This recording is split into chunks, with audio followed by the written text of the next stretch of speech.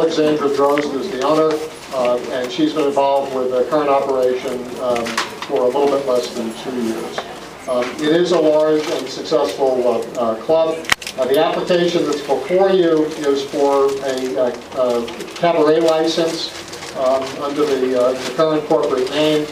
They have a liquor license and have been operating under their liquor license for some time. Two things that we wanted to mention to you tonight.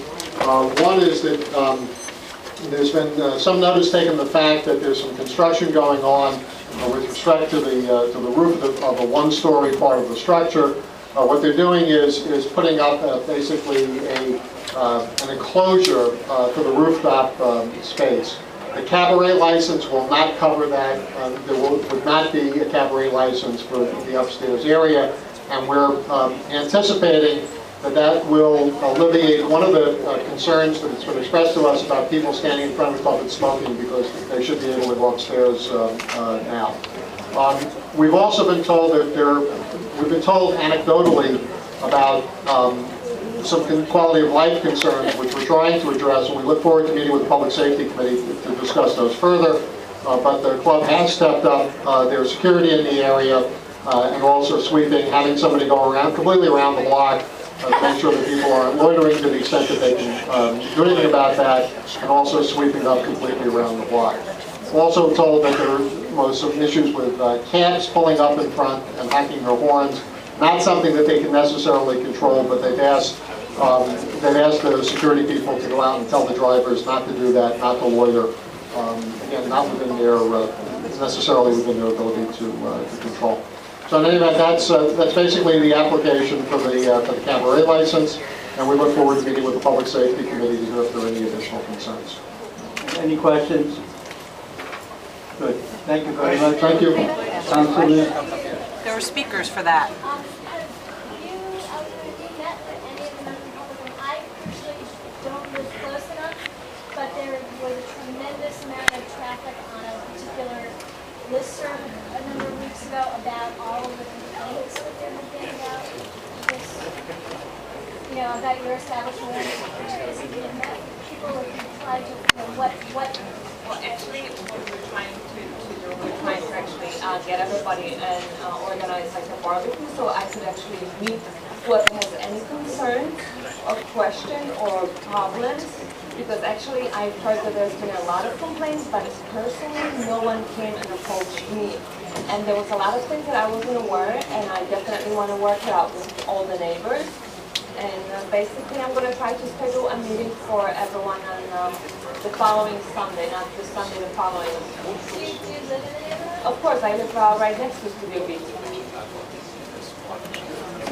We talked about this earlier. There was a couple of people who lived directly behind it who actually come to the club and not expressed any concerns.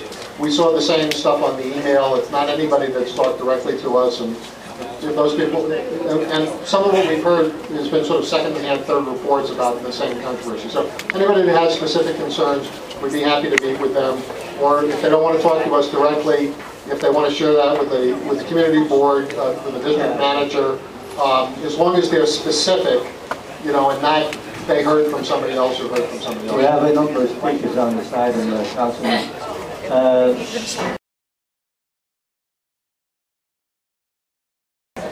Glenn, Yes. Glenn Radecki, but close enough. Radecki, Yes. Thank you, Mr. Chairman. 3 minutes. I come before you to strongly implore this community board. I come before you to strongly implore this community board to not grant this license to Studio B. As a Greenpoint resident for several years, I live 1/2 block away from this club, and I can assure you that they have been nothing but a bad neighbor to our community since they have operated. There are frequent problems with public urination outside this club. There are frequent problems with trash, with broken bottles, and I take issue with the comments made because I can clearly see from my bedroom window that there is no security presence outside the club, and there is no effort made to control the smoking and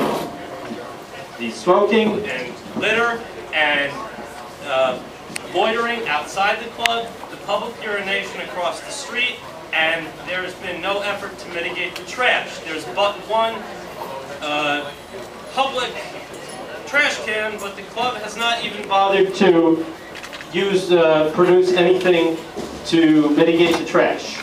If they had their own trash cans, maybe that would help, but they've made no such effort. And additionally, I must address to this community board that Studio B has shown a flagrant disregard for the laws of our community. They expanded illegally their second floor of their club without a permit. They started the work even though they didn't have it. A stop work order was issued, they still continued to work. They do not have a certificate of occupancy for the second floor of this club, yet it operates on a nightly basis with people on the second floor, even though they have no certificate of occupancy, and it states on their C of O, in no uncertain terms, that the second floor is to be unoccupied. If they've shown such a flagrant disregard for our laws now, why should we trust them to operate as a good neighbor with a cabaret license? Please deny them this license. Please recommend that it not be granted. Thank you.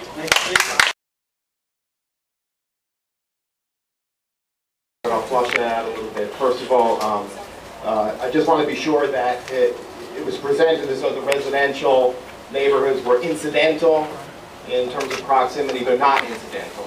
All of the traffic coming to and from, both on foot and in car, goes up Collier Street, around Clifford, down Franklin, coming down Messerole. All of those residential streets right around the corner are affected by this club. I would have lauded the efforts presented to control the club, but I would say that would be wonderful if you were just operating until 1 o'clock. And if it was a real good faith effort and everything else, I'd say, okay, maybe I can work with you. But until 4 o'clock, I've seen too much.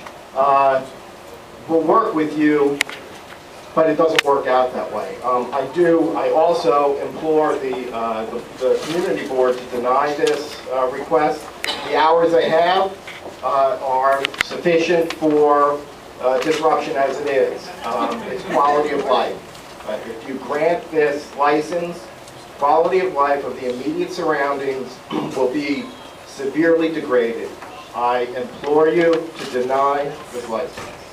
Thanks.